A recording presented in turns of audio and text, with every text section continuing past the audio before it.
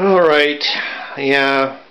Well, I'm using my the original camera that I did videos. It's low quality, but I'm able to like wander around, don't have to worry about volume and the tripod and so on and so forth. There's Twinkles being Mr. Picky with the food. Yeah, I've been slowly getting back into trying to figure out the Russians. This might be well, let's just go with it and see what happens. So I think I mentioned in a previous video that the Tsar wants us to make a big push back towards Łódź, a show of strength towards the Allies, but Yuri Danilov over here in Brest-Litovsk, I'll have to keep saying that over and over again, eventually get it right. And the military in general have reservations about the Tsar's decision-making process and want to learn their lessons, I guess. And they only have one front to deal with it now, like I've said before. So we're going to make a token gesture. I'm going to put lots of engineers and lots of artillery and lots of troops towards the 2nd and 4th armies. No worries. But I'm going to use that rail when I want to do other things. I'm going to, like I said, make a token gesture. There's lots of open terrain here. Clear terrain. Like you can see the 2nd Army objective over there, or whatever. Maybe you can't, but make a token gesture. I'm not going to go like, I'm just like show the Tsar that yeah, we're doing some stuff. This is the place to go as far as I'm concerned. If I can take Memel, I've got, I think, a severe strategic advantage in the Baltic. I can also start really pushing towards Königsberg. That would be fantastic.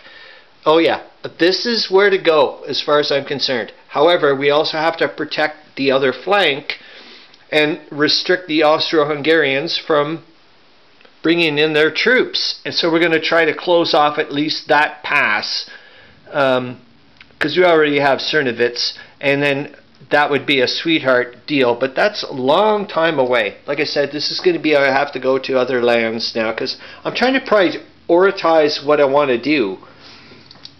Okay, bring the reading glasses. This book, that book, that book, on a knife edge. Oh my F.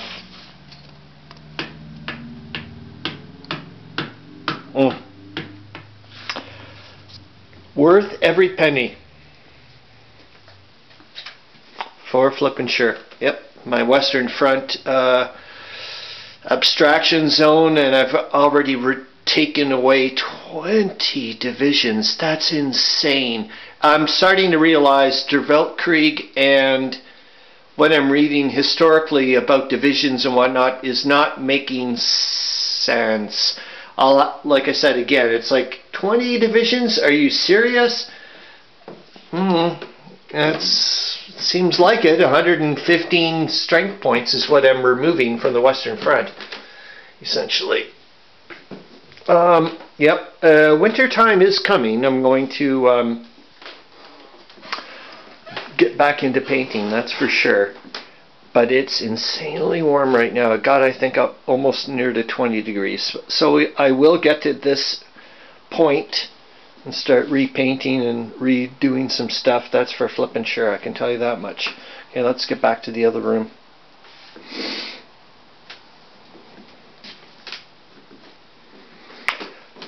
It's, what would you call it?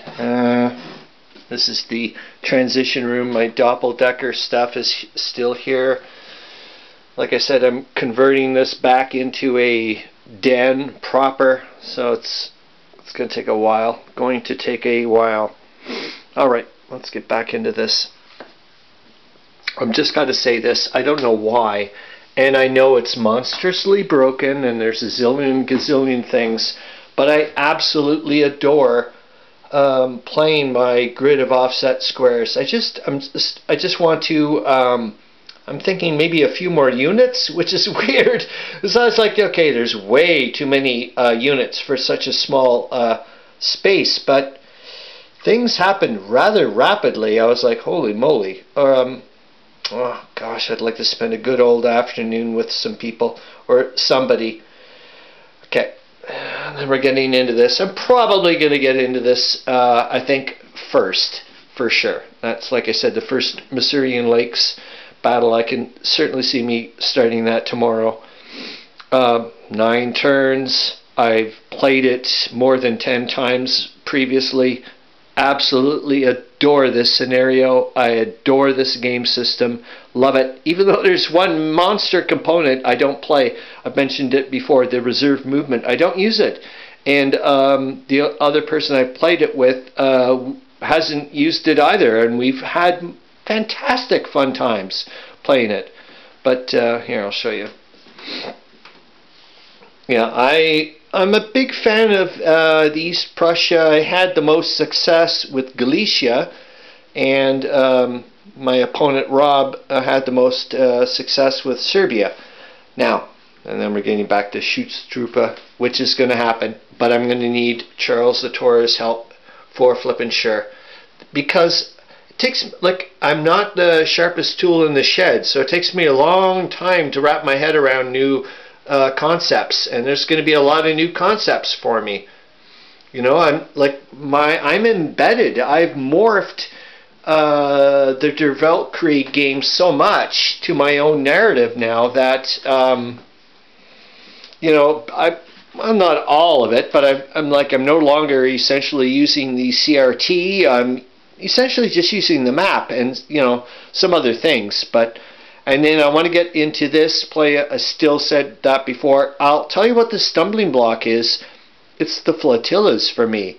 It's like a game within a game. That's what I'm having a hard time with. That's why I haven't really started this. Otherwise, I would have. I'm like,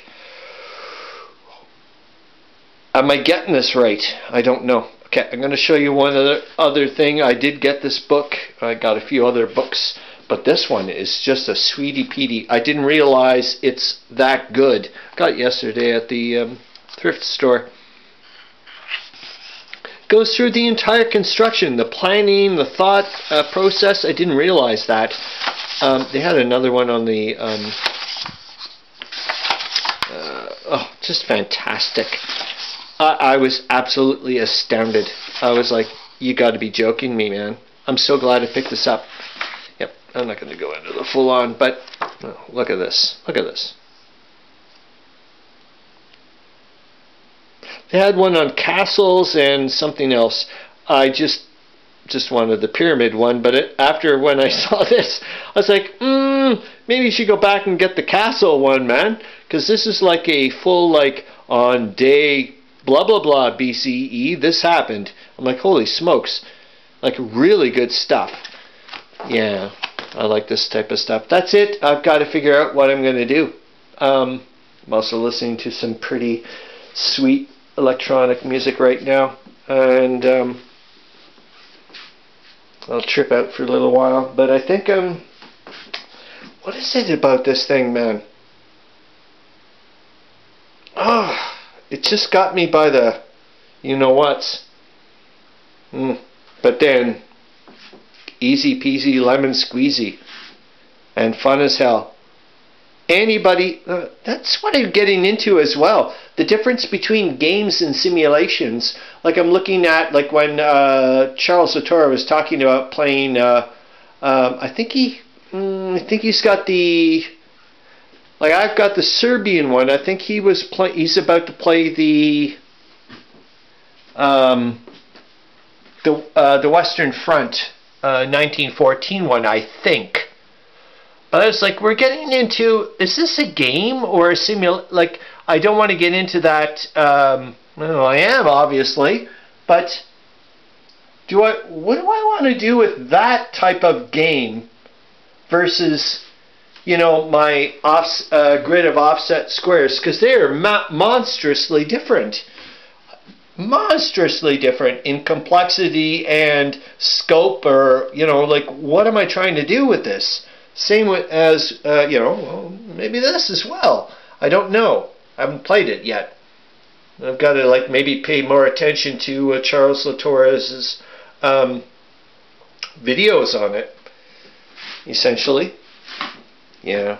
All right, I think this should be it because I'm just go off and trip. Okay, hope you're having fun. See ya. No, I have to do something. Nope.